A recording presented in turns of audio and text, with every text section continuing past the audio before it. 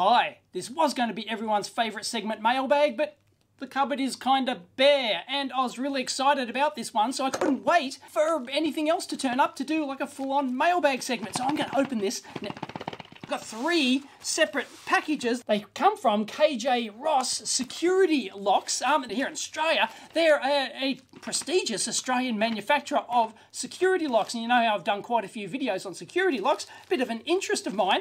They've seen my videos. Yeah, they've been going like 70 years, and they make electronic locks here in Australia. So you might be familiar with all the brands that I've talked about in previous videos. They're all international brands. Well, as far as I know, Ross Locks are the only ones in Australia that actually make electronic locks here. So hopefully they've sent an electronic lock. Fascinating to see that they actually make security locks here in Australia. Bloody ripper.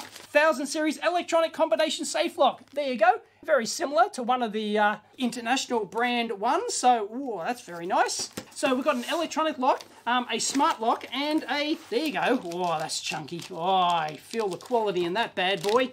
Wow. Yeah, these are all made in Australia.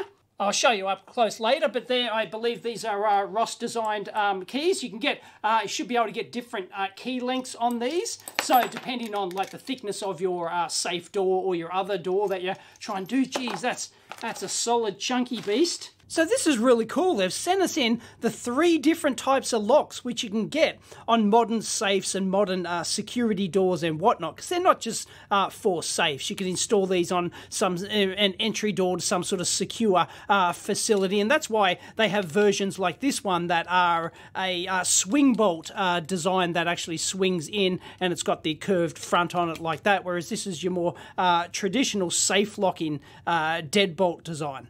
Isn't that shiny? That's like C3PO shiny. Ross, highly reputable Australian manufacturer. They've been going for more than 70 years, family-owned business. They make some really awesome quality locks that are certified. I think they're certified to like VDS international standards and stuff like that. But we've got 3 different types here, and we've got the traditional key type lock. It's got the center arrangement here. We'll have a look at the key in a second, and then you've got a swing front plate like that, which can go on your safe or your door or whatnot. Then you've got your modern electronic lock like this, which is just a standalone electronic lock. These are generally going to be a lot more secure than your key-based ones, because your key-based ones, if you've got the specialized picking tools, the custom picking tools, you can't pick them with just your regular, you know, rake-in, lock-picking tools that your average thief might have. You've got to have very specifically custom designed tools for them. But anyway, they can actually be picked by a skilled picker with the custom tool. But these electronic safe locks,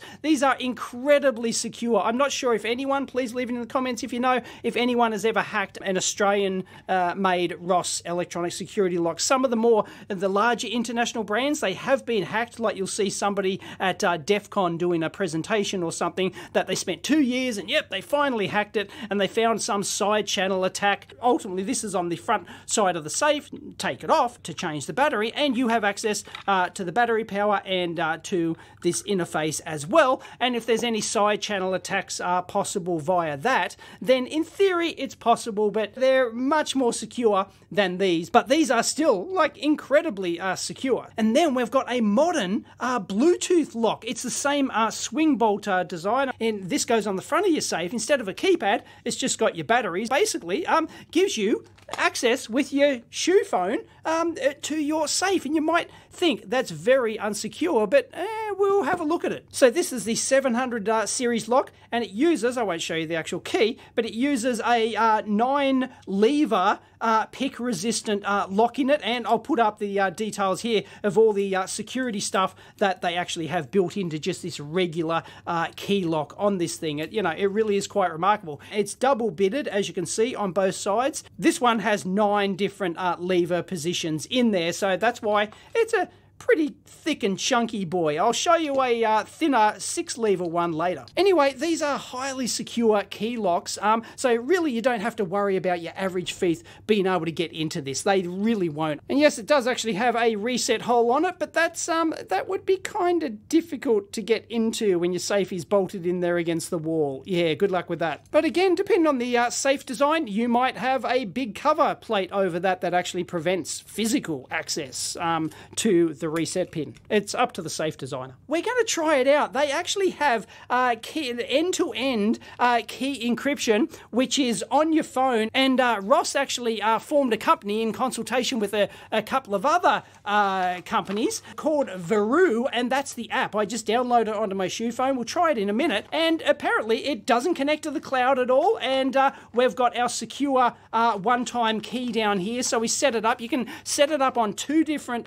shoe phones, so there's 2 owners, and the good thing about this is you can have like security guards come around, for example, and they can like audit the lock as they're doing their rounds to make sure, you know, actually no one's actually gone into that room or whatever. A lot of electronic locks, I think Ross do a version of this with a little LCD on it, like a smart LCD. Download the audit trail for who's actually entered and when and stuff like that. But of course, which lock solution you choose depends on your requirements. If you've got like a gun safe or something like that and you absolutely must get into it, you know, you don't want your battery to be dead and you don't want to be dicking around or something like that, you would use like probably a key safe lock like this. So unless you physically lost the key or you forgot where you put it, yeah, this is the most reliable mechanism. Electronic locks, incredibly reliable, but once again, in a real emergency, yeah, you could find Murphy's Law, the battery's flat or something like that. But if you've got a safe, I would recommend an electronic lock, a quality electronic lock, not one of the rip-off brand names. You can buy rip-off brand name ones on eBay. Don't buy them, they're crap. And Bluetooth, I'd really only recommend this if you have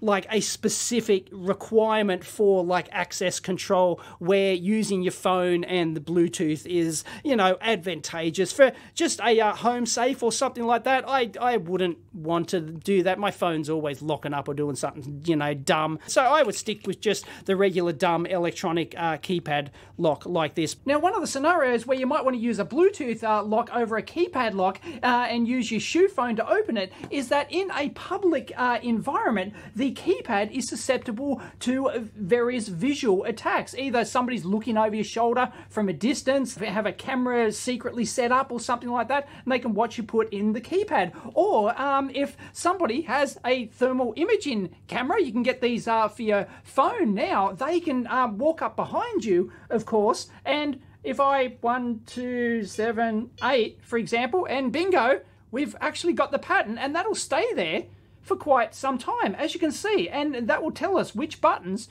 were actually pressed, and then it can limit the amount of code options. That's where, you know, you've got to have a physical device like this to actually open it. And the spin combination locks, they're also susceptible to visual attacks as well, so that's where something like this would come in. And eventually, over time, some of the keys can actually wear out, so if you don't change the code around, yeah, you can see by visual wear as well. Or there could be another method to like reveal fingerprints and that sort of stuff, and it just limits your code options, and then you can probably get in if you know like the 4 or 6 digits. So let's tear down this 700 series Ross lock with 9 levers. So we're talking 1.9 million combinations for the dual bitted key here. Well, I'll tell you what, I'm having a hard time getting this apart. The machining, the fit of this thing is absolutely incredible, and this is one of the security features of the Ross locks, is that yeah, they're so well machined. And well, there we go, we've got they all popped out. Oops, all the levers are kamigata. And check out that is one solid die cast piece. Wow. What's more amazing is the design of this 700 series. Look at this, they've got 9, count them, 9 different levers. So right off the bat, that is difficult. And then they're alternately sprung. So this top plate is sprung this side, the next plate is sprung this side, so they're alternately sprung. So that adds to the difficulty of picking this right off the bat. And there you go, we can see in there, can see how that turns, and these are all very precisely machined. They're absolutely incredible. I have actually spoken to Ross Locks, and they do extol the virtues of their precision, their in-house precision machining, their in-house computer-controlled CNC machines for the plate. So this is a lever, and this is going to have various, I probably can't even tell you every single thing on here, but they got false gates in here and anti-pick-in measures, which are going to make them difficult. As I said, alternately sprung on opposite sides. That makes it more difficult again. And I believe some of these like rounded corners in here, and don't know exactly where, but they actually have patterns on these kinds of things, which makes these incredibly difficult to pick, even with the actual customized picking tool. It's not like you buy the $800 customized picking tool, you stick it in and you turn it and it does the job. No, you've got to have the skill, you've got to have the tools, you've got to have the talent. And then you'll notice that the bolt throw, this entire bolt plate here, goes right through the middle. That makes it more difficult to keep tension on this thing when you're trying to pick it. You see the curtain down in there as well. That'll have its own sprung lever as well. So this is why this is known as a very difficult lock to pick. So yeah, you can feel pretty confident if you've got one of these bad boys on your safe, that's for sure. And I won't take it apart any further, but under the underside of the bolt plate, you can see the curtain there, and that, I believe, will have a spring lever in there as well. So if you picked this side, you've still got to get through and apply tension and pick the other four on the other side. So, yeah, that's just it's unbelievable. Yeah, I'm not even going to try. So it might look, fairly simplistic, but there's a lot of lock design art that goes into this, and probably half a dozen different, anti-pick measures. So that's why it's got the reputation that it does. Yeah, so I just put that back together, and I cannot believe just the precision in the machining of all this thing. There's nothing loosey-goosey in there. It's really a top quality key lock. You won't get much better than that in the world.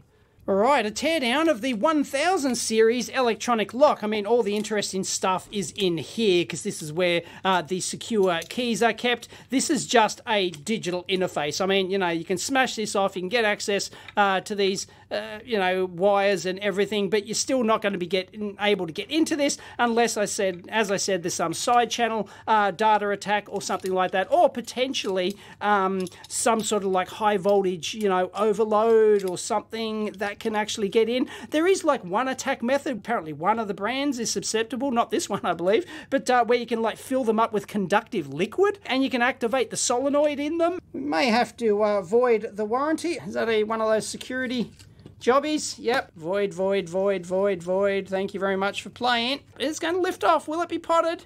No, it's not potted. Safe manufacturers, they can like take additional steps, as I said, like to cover the reset hole. They could like do their own welding along here if they really wanted to. They could pot it if they really wanted to. They could do whatever. But anyway, we're in. There's the swing bolt mechanism, and you can see how the solenoid, it's not a solenoid, it's a motor. It's a motor drive, good. So this will not be susceptible to a magnetic attack to activate a solenoid. You've got to actually drive the motor, and the little, worm drive down there has got to swing this back, and then the swing bolt will activate. So yeah, apparently this thing has like, I think like 10 times the strength that's required by the Australian standard. So this actually does come provided with a master code, which you can and should always override. So I won't show you that, but I will enter that now.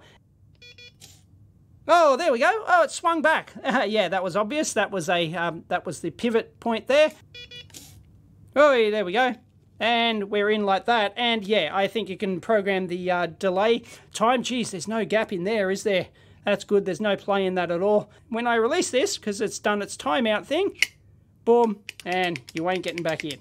So yes, you can have super codes and stuff like that, for super users, master override codes. Yeah, they tell you change the super code, add or delete manager codes, enable or disable manager codes. Oh, there you go. The safe lock and the entry pad must have the same super code encryption or the unit will not work. So presumably, if your keypad fails like this, you would need you would have to tell them your super code to, and then they could program that at the factory, presumably, and then send you a new one. Anyway, I am impressed by the quality of construction here. It's really nice. Everything looks pretty schmick and tight fitting. Shouldn't spring out anywhere. There you go. Okay, so what does that do? Is that just like an anti-tamper? Boom, like that. Okay. Yeah, I can only presume that this as an additional protection here for any sort of, you know, drill-in or brute force attack on the side or something like that to get in there. And you can see how that works there. There's that little pin on the bottom, which then engages that down in there. So I'm not sure you're going to be able to bump attack that. The weight just isn't there. Like the weight in the pin isn't there to actually bump attack that. I don't think you're going to be doing it. Nah. Nope, I'm not seeing it. I think that's pretty good. So I really like the simplistic design of that and how it's assembled, and this is a real high quality lock. I really like it. You get your money's worth here. There's the main board. That's our motor drive.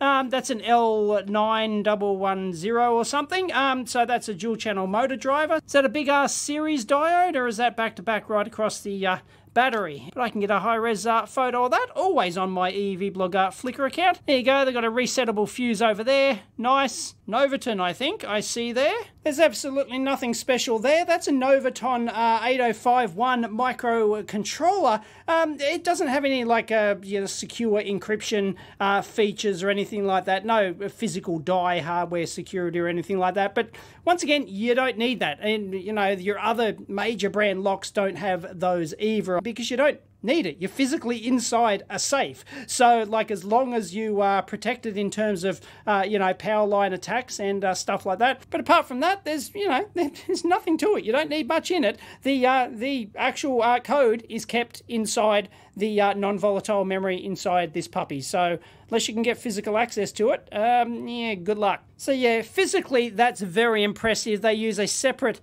plate down there. It's very minimalist design. They got anti-tamper plate. That's like press fit folded over into there, the big supports. You're not going to smash this puppy open anytime soon. And here's inside the 1000 series Bluetooth lock with wave key override here, and I've taken the screw out of there. And if we take that plate off, ta-da! This is a 6-lever design, count them. Looks like they got a back plate on there just to keep all that in place, and these springs up against the solenoid here, they just allow the plates to actually swing back. So yeah, that's exactly the same arrangement, except they've added the key override in there. So that is that's quite novel how they've done that. And of course, this is a universal mounting footprint, so they all have to, you know, they can't just make it any size they want. So it's all got to fit in there. So that's rather neat. So that allows the solenoid or the key to actually operate that.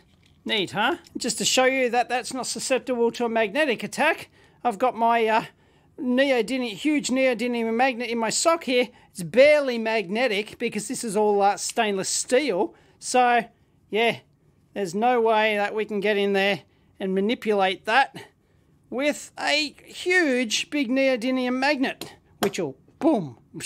There's absolutely nothing on the bottom of that board, so it's just the one Bluetooth chipset. Can see little itty bitty motor drive under there, and that's all she wrote. So yep, it's all in the software. Now, the one thing that you'll notice with the design of these is that they're all stainless steel. And this is done for a reason. Like, all the internal plates are stainless steel, all the internal levers, they're all stainless steel. And this is actually to prevent or help reduce what's called a gallium attack. And gallium's a metal. You can go look it up. I think the lockpicking lawyer's done a video where he's like completely melted a lock away, like just crumbles away after like 4 or 5 hours of gallium attacking the aluminium in that. But they build these out of stainless steel so that is much less susceptible. I think it's still, like, in theory possible. It'll take like forever. So these are going to be better than like a die-cast alloy lock like this one, which could be more easily and faster eaten away by a gallium attack. And once again, you can see that they've got false gates in here for all of these levers, so that, you know, it just makes it more difficult to pick. But in this particular case, it's a 6-lever wave key, which isn't nearly as good as the Ross R700. Still, it's pretty decent security. And of course, you can order it with or without the lock override system if you don't want that. All right, so let's see if I can turn this. Once again, the tolerance, if the tolerance is slightly off somewhere, you're going to Kamagutsu it, it's not going to open. There's something, Here we go, I'll try it again, holding the top plate on. It will then open up and we can push that through like that. But if you get tricked on any of those false gates, you're going to Kamagutsu it. So I've gotten all the levers out and you can see the bottom plate in there, and that is the slide that goes over as you turn the key.